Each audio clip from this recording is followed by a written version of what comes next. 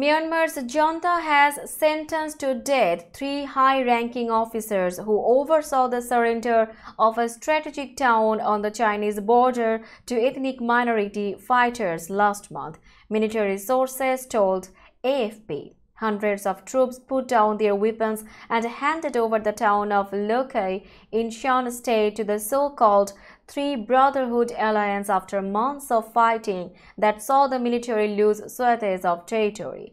The surrender was one of the biggest single losses for the military in decades and sparked further criticism of the junta leadership by its supporters. After the surrender, the officers and their troops were allowed to leave the area by the alliance.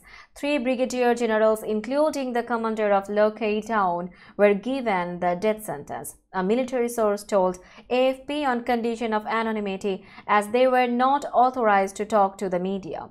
Another military source confirmed the sentencing.